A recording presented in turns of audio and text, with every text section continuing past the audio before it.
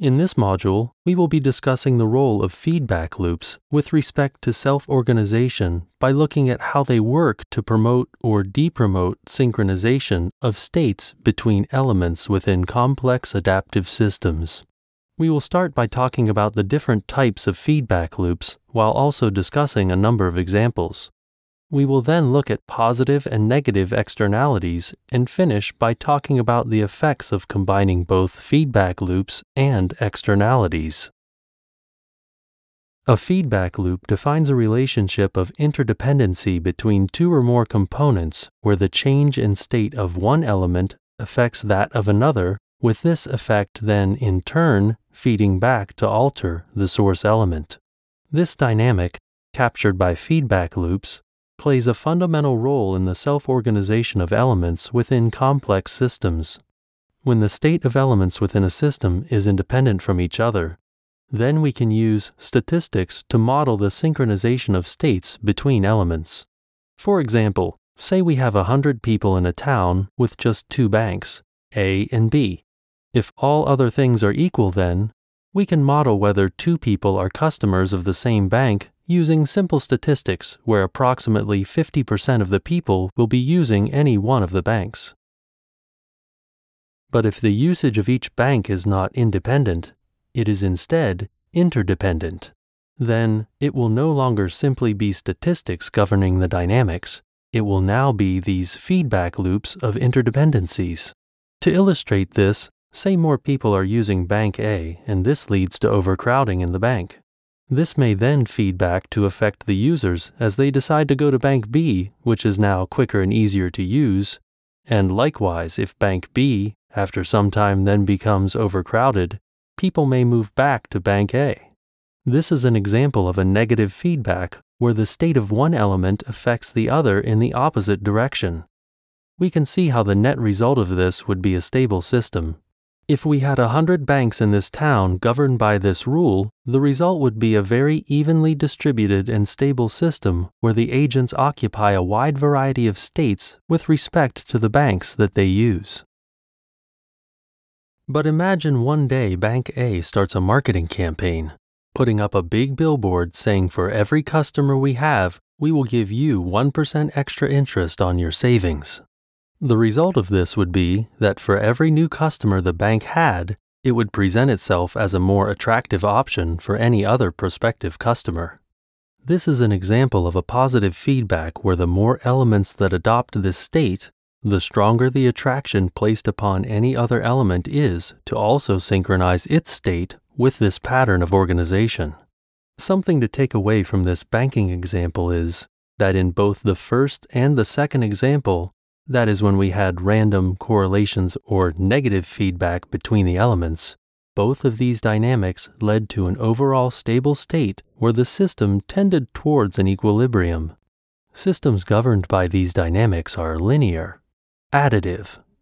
We can create closed formula solutions to model them, and they are the focus of most of our scientific framework. In these first two systems, there is a dynamic that is working to maintain a distribution amongst the states between the elements that results in equilibrium. But this is not always the case. As we saw, positive feedback can drive the system far from equilibrium. Stock market crashes, outbreaks of war, political movements, growth and decay of ecosystems, traffic jams, and many biological processes are the product of positive feedback that takes place far from equilibrium. Take, for example, a social riot. As the rioting breaks out, your chance of going to jail decreases, and the social benefit of joining in increases. This creates an attractor, attracting more elements to align themselves with this new organization.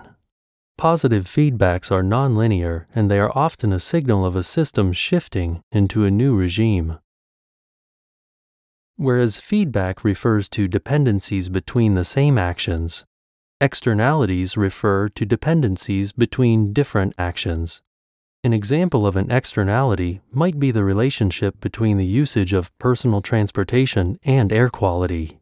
The more cars, the lower the air quality. This is a negative externality. A positive externality might be one between the temperature on a given day and the sale of ice creams. The higher the temperature, the higher the ice cream sales are likely to be. In contrast to a positive feedback loop, positive externalities can reinforce desynchronized states and diversity as two or more different states or classes of things are reinforcing and sustaining each other. This is essentially what we call a synergy. If we have more flowers, we can have more bees. If we have more bees, we can have more flowers. Thus, they endorse and sustain the diversity of states between them. Positive feedback combined with negative externalities can be a powerful force for synchronizing the state of elements within a system, as it both places a strong attraction on elements of the same class to synchronize their states, while also depleting a different class. We might think about the rise of the Third Reich in pre-war Germany as an example. Every time a new member adheres and promotes the ideology of a socio-political organization like the Nazi Party, it has a positive feedback effect amplifying this attractor. But also, this social system was having a negative externality on other ethnic minority groups. Thus, it was both reducing the variety within the social group and external to it, as all elements became aligned in this socio-political regime. The net result of this was totalitarianism as the social system moved far from its equilibrium, ultimately resulting in a phase transition as it collapsed into a post-war economic and social crisis. In contrast to this, negative feedback combined with positive externalities will create a strong mechanism for maintaining equilibrium through endorsing a diverse set of desynchronized states within the system. This will clearly add to a system's robustness and long-term sustainability, with mature ecosystems exemplifying this. In summary then, we've been talking about how feedback loops work to synchronize the state of elements within complex adaptive systems. We have looked at how negative feedback works to maintain a desynchronized set of states between components as they interact through an inverse relationship that promotes diversity of states and a stability, while positive feedback works to synchronize the different states between elements as it creates an attractor that exerts a force aligning elements into a single regime. Finally, we talked about externalities as interdependencies between different activities and saw how, when we combined feedback with externalities, they can work to complement and amplify each other's effect.